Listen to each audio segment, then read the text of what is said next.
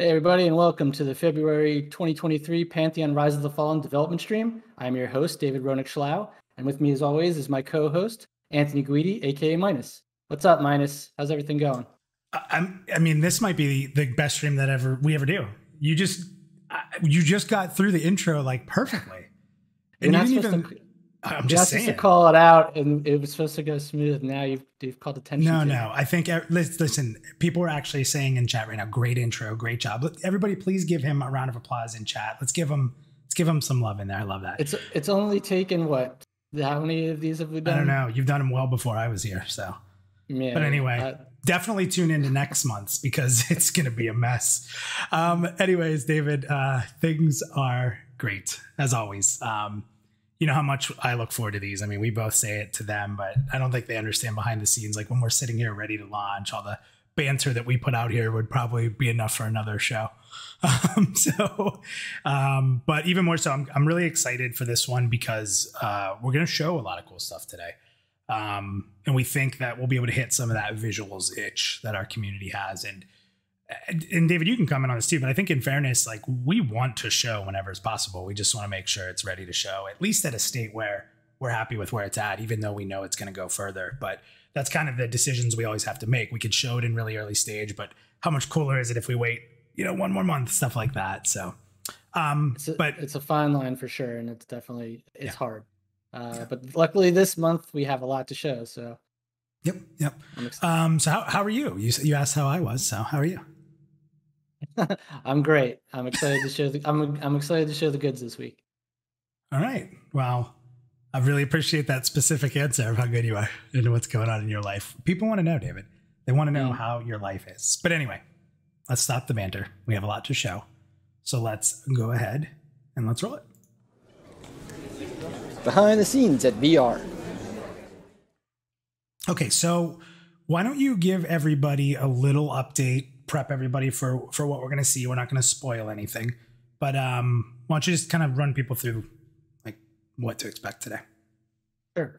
Yeah, we've worked with various members of our art department this week to put together 4 different videos highlighting aspects of kind of like what they're working on. We'll see progress in the animation suite. We'll see a new armor set. We'll see how we got to that new armor set. And we'll see a large showing of Thronefastian architecture.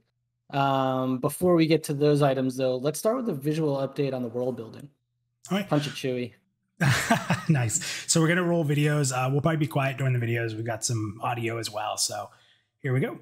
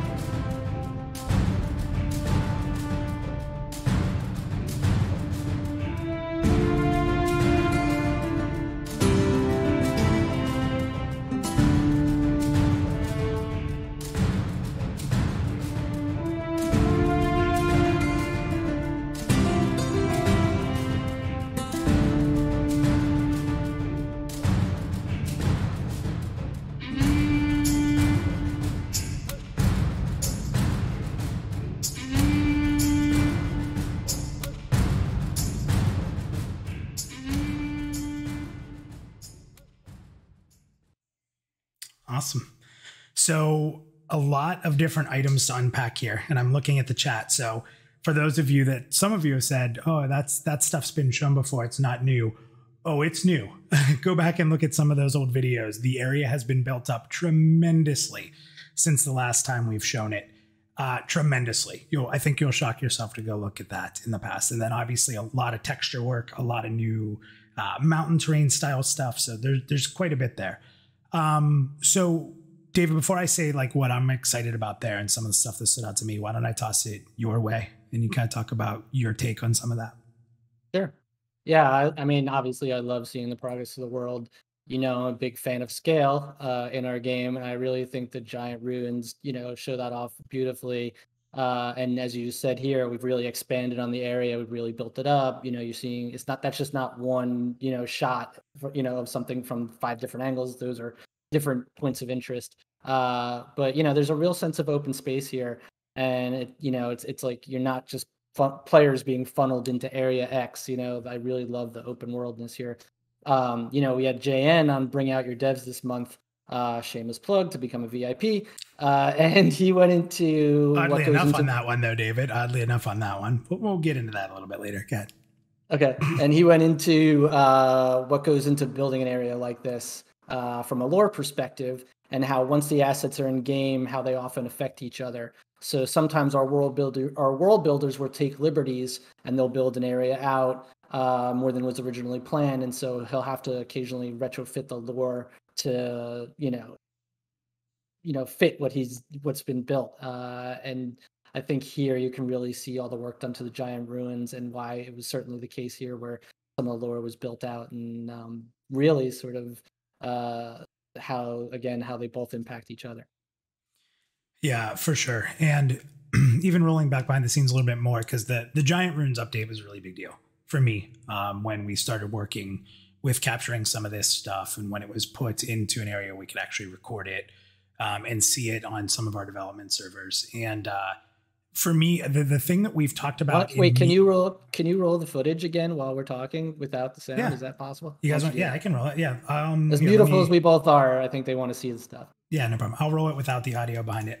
I know everyone liked the music, but let me. Yeah, that music was pretty epic. I mean, I know we've had it for a while. Yeah. Definitely. Okay. So that's down right now. So while that's playing, one of the things that's interesting is keep in mind these are giant ruins. And we've talked in internal meetings about some of the assets that are going to be added to this. Like imagine the tools or equipment or like a shield that a giant would hold, and you're running there as a halfling or a human, and there's these huge, larger than life items that can really like make this area feel even more impactful. Like it's going to be really cool. Like I'm really into that. But the other part of this that's exciting is, shout out to our VIP testers here. We're looking forward to getting AVP back in here. I can't say exactly when, but that progress in Hangor is a huge part of getting us there, getting that right. So it's really cool to be able to show that because, we've shown some screenshots before, David, of some of what they're working on, but anything like that. And the progress is really going strong with the building types being changed up, and just Tim's been doing a wonderful job in there for sure. So yeah, and it's really obviously Hangor is not a new area. If you've been in if you've watched us for a while, like you've seen it before, but there you can see the major difference between what it used to look like and where it's going. Obviously not finished, work in progress, but they're really like building it up again and expanding areas and really getting into the detail of what it means environmentally to sort of live in this space. And so I think that's really coming along too. I'll let this finish because it's just about to finish. But David, you want to like tease what we're about to show next? Yeah, I think we're gonna see the new armor set next. Is that correct? That is correct. So let me get the audio on again here, and we'll show this. Probably end up showing this one a few times. So let's go ahead and show a new armor set.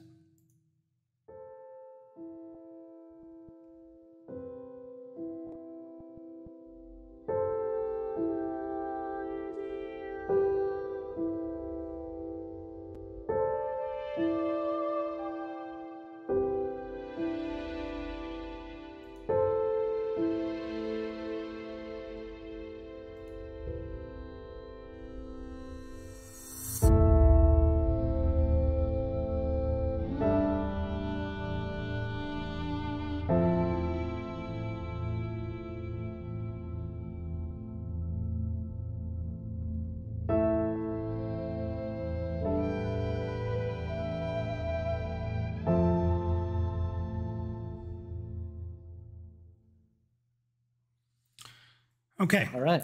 You want to roll that one more time without Without the audio again? Yep. So Yep. yeah, I think Gad, you can. they want to see the stuff. And hey, it's better than my ugly mug, so I am fine with that. So let me go ahead and mute that audio, but we'll go ahead and roll it again. So pretty neat stuff. What are you thinking here? Well, obviously, first we want to thank Philip, who worked on this. What you're seeing here is a mesh form process, which helps form the armor sets. So this helps our artists with visual clues on how the workflow can be. The time put into this planning method and the way the workflow goes through this process allows the texturing of the armor sets to have a much faster turnaround. Yeah, the process itself is pretty cool. One of the things we try to do, and I say we, but everyone knows I'm talking about the art team. One of the things they try to do is create something so that getting to the end part is going to work really well. So the staging and planning parts has really been improved with what, and we talked about this in the past with Duarte and Tara. We talked about like some of the processes they've changed and how they're designing and how the character models are being changed, and that's enabling an easier way to design armor. So that process is really cool, and he kind of gave us a little bit of insight there. Now, here's the thing, and chat, you can all take part in this. Now, I'm going to be honest, David does not know the answer to this because I got this pretty late last minute from Philip, and I kind of hid it from him because I wanted to tease him a little bit. So, David, which racial armor, so I'm giving you a hint here. Okay. It's a hint. Racial armor, do you think that is? In chat, what do you, everybody saw it. If it's a racial I'm not gonna look at the chat. You're putting me on the spot here. Let's see. Well, I mean, it could be human. Where there was like the blue kind of figure of the dark mirror, but I guess if I had to guess, like gun to my head, I'm gonna go maybe because there's like the jewel thing in the middle, so I'm gonna go Archive. You got it. Now chat was all over there. Now the blue guy that's just like a placeholder model, like it's almost like a mannequin you're building the armor on. But I love that you said that because I think that got some people that I saw dark mirror. So yeah, that's we haven't talked much about the archive. And they're still in the very early process of design, but we're trying to make sure the armor sets and such are created, and Philip's done a great job with that. So yes, that is the archive, some of their armor. I'm gonna get in such trouble from Jan. The jewel thing in the middle.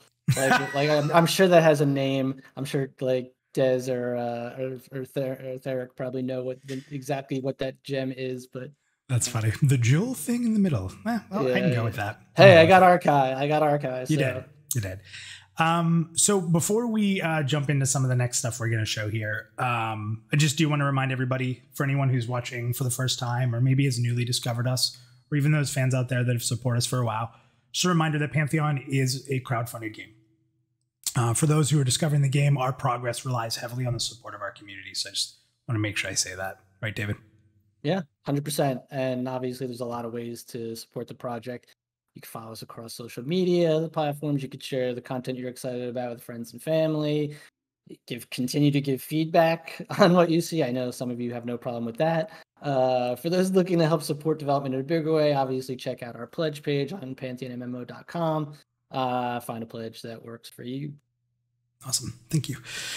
So we're super thankful you guys come out to these streams and continue to make this community honestly truly amazing. So hopefully now that we've recognized you amazing people in chat and watching on demand, let's go ahead and show off some updates to animations.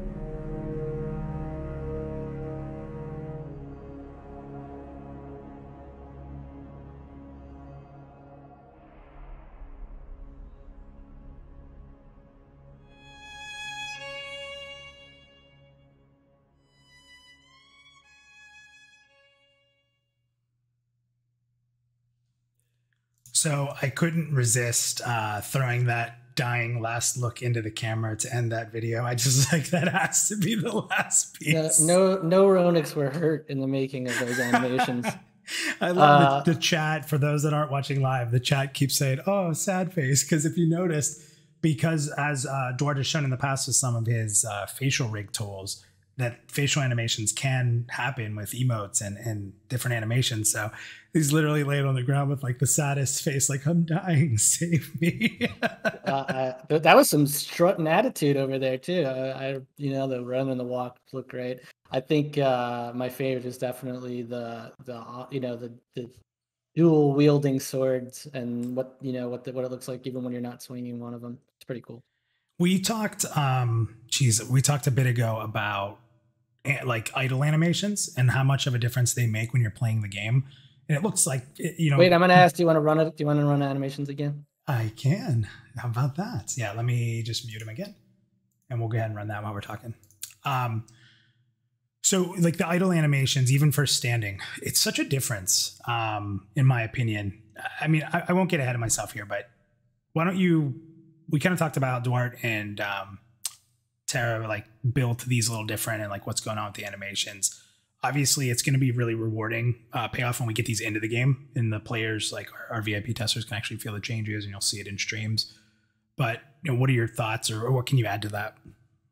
Yeah, I mean, as we stated before in our conversations with Duarte and Tara, the changes come with how we rig our models and how we've achieved stronger animations, kind of with the less bones. When it comes to rigging and animation capabilities, it makes the overall template much easier to work with and getting new models in game, which is, I think, is really that's all anybody really cares about anyway. And the animation, and the animated sort of once our base animations are complete. I don't know. I'm excited. There's things coming in. Obviously, I'm trying not to over tease, but I'm excited. There's a lot to be excited about as far as the animations are just so much smoother than they have been, and it's really sort of everything's kind of coming together. Yeah, and I think it's a really important thing to mention is like there's new animations we've created, and we're tweaking some of the standard animations that we're in, because remember, we're going to be putting new models in, but we're not going to have every model going in at once. So we'll have some of our old models and some of our new models as we work through the process of getting the rest of our races in and such. And can't go into any detail on like when that's going to be exactly. But so the process is, as we put a new model in, we need to make sure we've done a lot of adjusting internally. The team's been working on our old animations to fit to the new rig, but we'll find some things here and there. I won't say much, but there's a funny one when you sit with one of the new models and their face gets crazy looking. It's just these little things that we have to like tweak and edit so we can get them right to show and then fully put them in and be good to go. But the cool part is once a lot of those base animations work for one of the models, there'll be very little that needs changed because of the way we're designing the bone structure, and the bone structure being better. So it's really like the first one that goes in is going to take the most work, and then rolling the new animations in will be super easy because they're designed with that rigging kit. So it's just give us some time, but once we get one in, we hopefully will start showing more off. But yeah, the animations are a big difference. So yeah, agreed.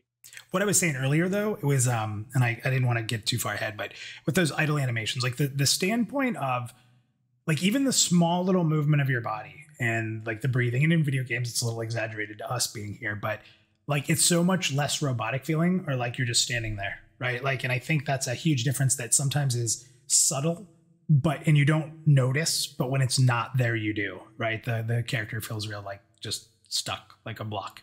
And these little animation types that even just how they breathe when they're standing there, or little animations that might happen, are what really can change how the feel of the characters are. And obviously you're going to be staring at a character more than anything you do, really, right? So, I mean, some people play in first person, but you're still going to look at characters in front of you. So it's huge. It's a big part of what makes an MMORPG awesome, plus the fact that we want to be able to own our characters and create that story for our characters. So our friends and our guildmates and our enemies, they matter. So it's important we get that right. Immersion, baby. Immersion. Just okay, so let's get into our last segment for the night, right? We're at the last segment, is that correct? Yeah. So we've talked a lot about biomes across a lot of different platforms. We've talked about it on recent streams, in recent newsletters with, we featured Rob and Jared's work.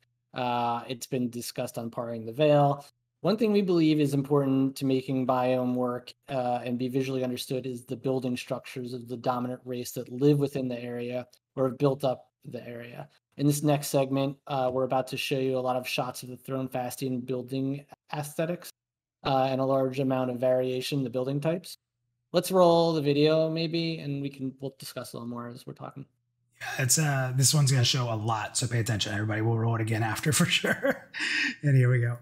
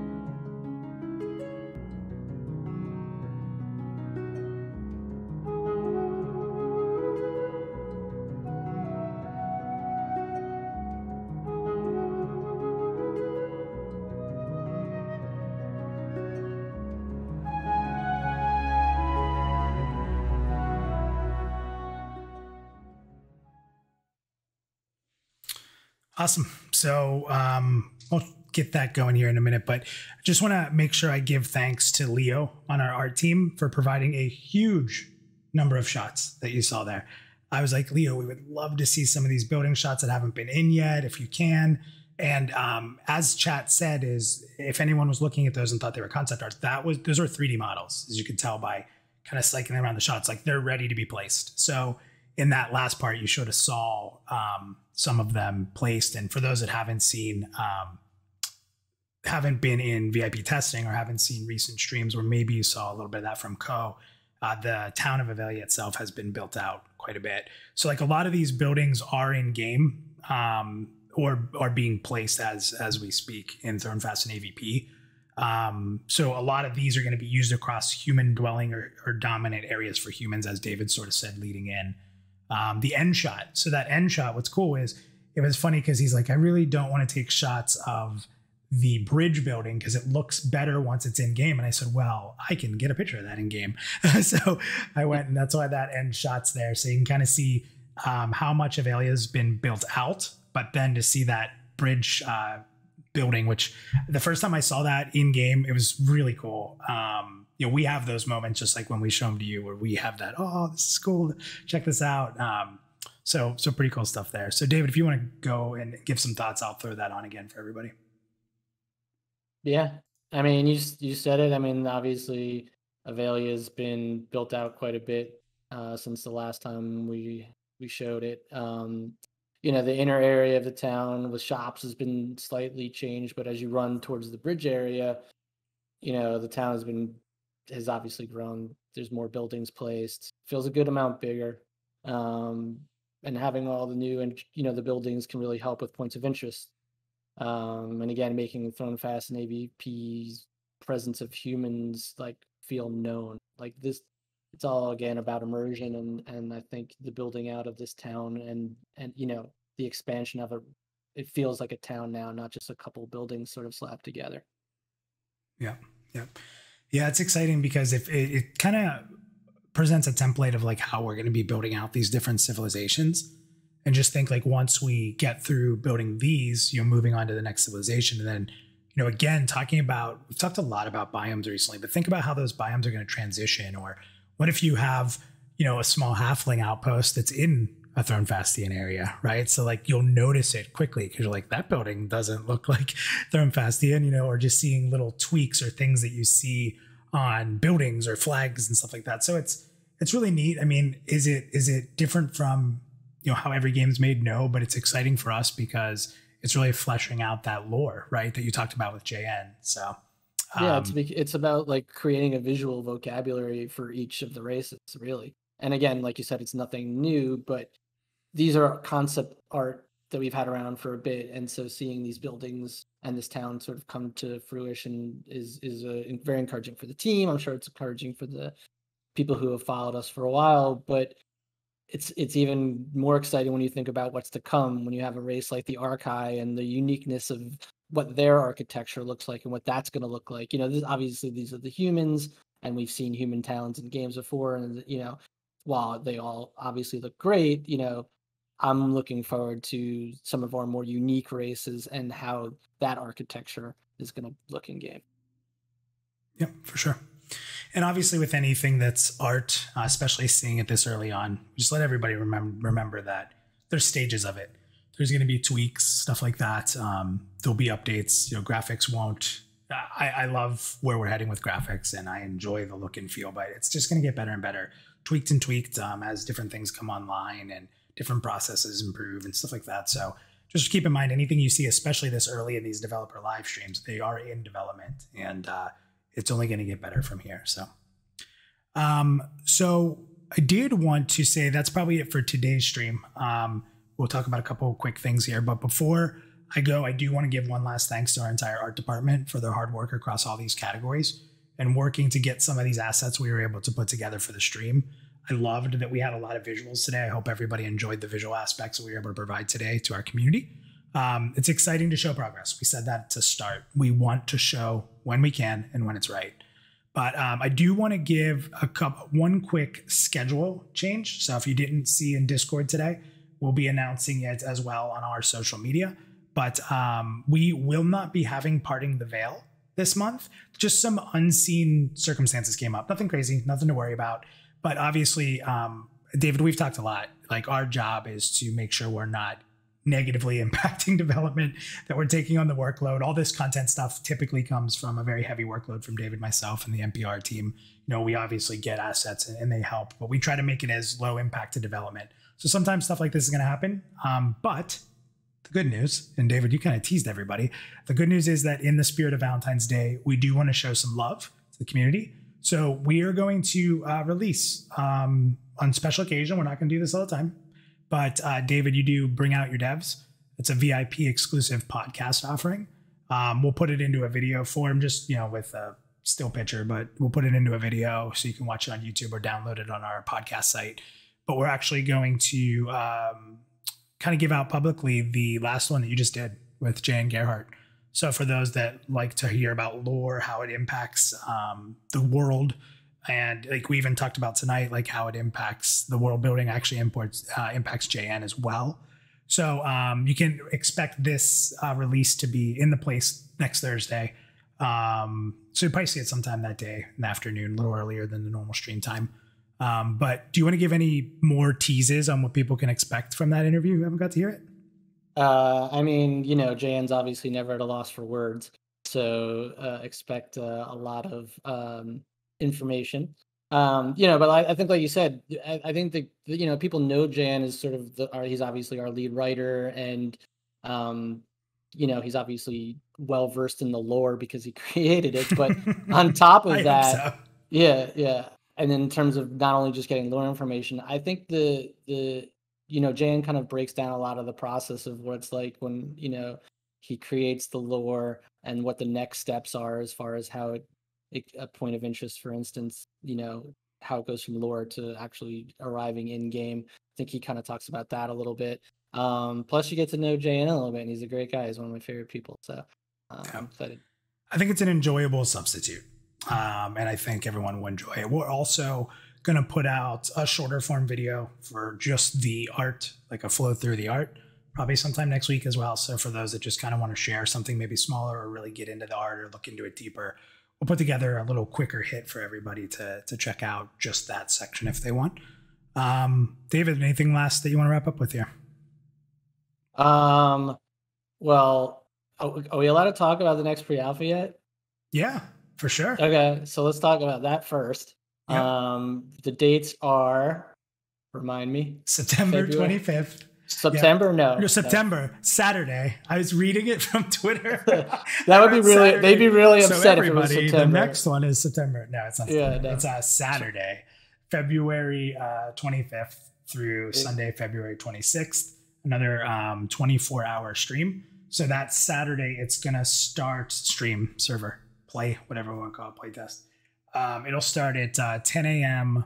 Pacific Standard Time on Saturday, then run through Sunday at 10 o'clock Pacific Standard Time. So, do we know if character wipe or no character wipe? No character wipe, unless something absolutely crazy happens between now and then. No character wipe. So all the VIP testers that have been building up their characters a little bit, grinding through some levels, will be able to continue where they left off. Great. Awesome. And if you even if you haven't played, now's a great time to get in. Yep. But let's see, what else do we have? We have the newsletters coming up. We have another art feature with, we were actually going to put on the stream, but it was so good we decided to make it a newsletter feature instead, right? We have Esther Shin discussing the creation of signature botanicals and her work on the details that go into biomes in regards to regional flora and things of that nature. And of course, that newsletter will come with an alpha road map update, so don't miss that. Thank you everyone for joining us tonight and all the support you provide. We'll see you next month. Chop is not here to say it, so I will. Onward and upward. He's in chat. He's definitely in chat. So okay. Minus. Yeah. Just thanks everybody. Definitely onward and upward, and take care, everyone. We hope you enjoyed the visuals tonight, and we'll see you with more content not too far from now. So thanks everybody, and we will see you soon.